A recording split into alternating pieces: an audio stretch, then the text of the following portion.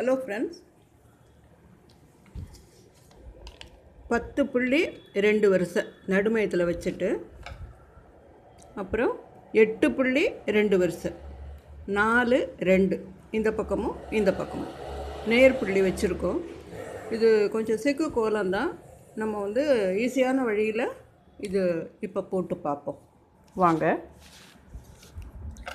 இங்கே 6 புள்ளி இருக்குல்ல, இந்த 2 புள்ளிக்கு இந்த பக்கம் 2 இந்த பக்கம் 2 விட்டுட்டு இந்த 2 புள்ளிக்கு இடையில் ஒரு இன்ட்டு போட்டுக்கோங்க. ஈஸியாக போடுறதுக்காக நம்ம இந்த மாதிரி போடுறோம். அதே மாதிரி இங்கே 6 புள்ளி இருக்குல்ல, இங்கே 2 விட்டுட்டு இந்த நடு புள்ளிக்கு இடையில் ஒரு இன்ட்டு போட்டுக்கோங்க. இப்போ கோலம் போட ஆரம்பிப்போமா? இதை இப்படி கொண்டு வாங்க, இதை இப்படி கொண்டு வாங்க.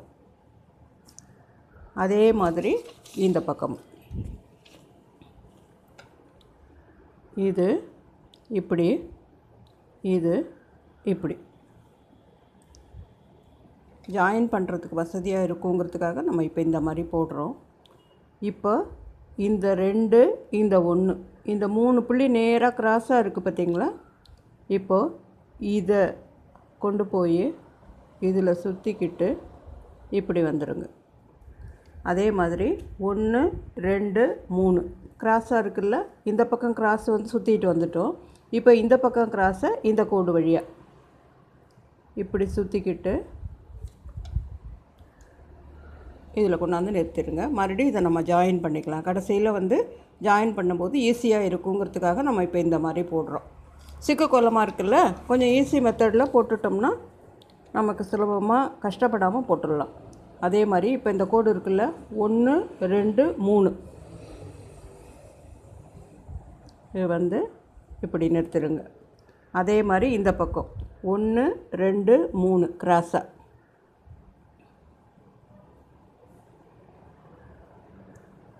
இங்கே நிறுத்தியிருக்கோம். மறுபடியும் ஜாயின் பண்ணலாம்.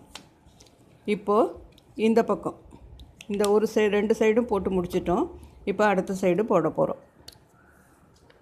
இந்த பக்கம் கிராஸாக 3 புள்ளி இருக்குது பாருங்கள், 1 2 3 இங்கேருந்து ஆரம்பித்து இந்த 3வது புள்ளியை சுற்றிக்கிட்டு இப்படி போய் நிறுத்திடுங்க இந்த கம்பியை. மறுபடியும் இது ஜாயின் ஆகும். இது இங்கே ஆரம்பித்த இடத்துலேருந்து இப்படி சுற்றி இதை சுற்றி இதை சுற்றி இந்த 2 புள்ளி இருக்குல்ல, அந்த 2 புள்ளிக்கு மேலே இந்த கோடு இந்த 2 புள்ளியையும் சுற்றிக்கிட்டு இப்படி சுற்றிக்கிட்டு நேராக இங்கே போகணும்.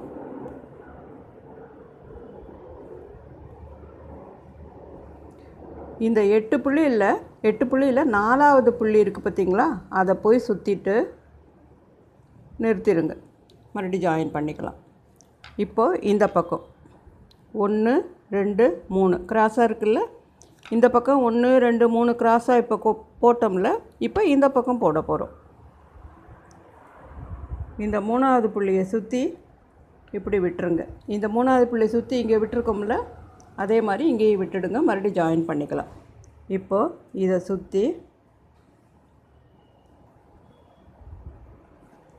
இந்த 2 புள்ளி இருக்குல்ல, இந்த 2 புள்ளி வழியாக மேலே கோடு போச்சு இல்லை, இப்போது இந்த 2 புள்ளி மேலே கோடு போகுது.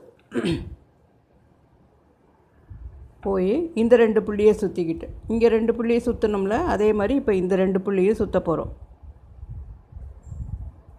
சுற்றிக்கிட்டு இங்கேருந்து கோடு இதை சுற்றணும்ல, அதே மாதிரி இதுக்கு பக்கத்து புள்ளியை இந்த கோடு சுற்றணும்.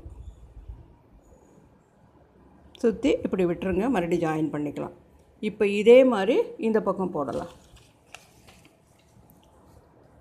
இங்கே பாருங்கள், 1 2 3 கிராஸாக புள்ளி இருக்குது. இங்கேருந்து ஆரம்பித்து இந்த 3வது புள்ளியை சுற்றிக்கிட்டு இப்படி போய் நிறுத்திடலாம். இது இப்படி இதை சுற்றி இந்த 2 புள்ளி இருக்குல்ல, இந்த 2 புள்ளிக்கு மேலே போய் இந்த 2 புள்ளியும் சுற்றிக்கிட்டு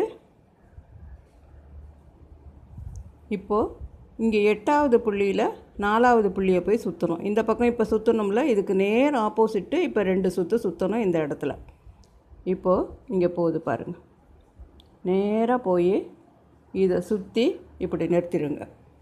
இப்போது இந்த பக்கம் 1 2 3 கிராஸாக மூணாவது புள்ளியை சுற்றி இப்படி விட்டுருங்க.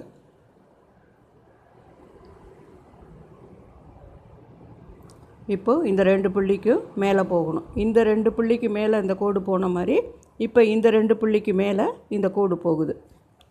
போய் இந்த 2 புள்ளியையும் சுற்றிக்கிட்டு இந்த 2 இது இருக்குல்ல, இதுக்கு நேர் ஆப்போசிட்டு இந்த 2 வரணும் இல்லையா? இப்போ ஒன்று ஆல்ரெடி நம்ம போட்டிருக்கோம் இந்த பக்கத்துலேருந்து. இப்போ இந்த பக்கத்துலேருந்து வந்து இதை போட போகிறோம். இங்கேருந்து நேராக வந்து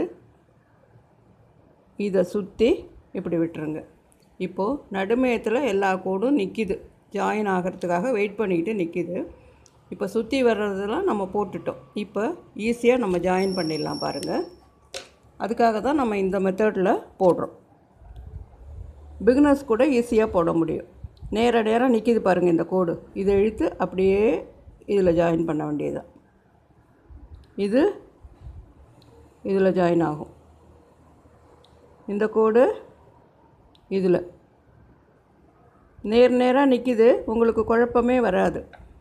அதே மாதிரி இது இதில், இது இதில், இது இதில், இது இதில். அவ்வளோதான், கோலம் முடிஞ்சிருக்குல்ல, அவ்வளோதான். அதனால தான் நம்ம இந்த மாதிரி போடுறோம். நேராக இருக்கிறதுனால அப்படியே ஜாயின் பண்ணுறது உங்களுக்கு ரொம்ப ஈஸியாக இருக்கும். இப்போது இது நடுப்புள்ளி இல்லையா? நடுப்புள்ளியை ரவுண்ட் பண்ணிக்கலாம். இதில் ஒரு சின்ன டிசைன் போட்டிருக்கேன்னா,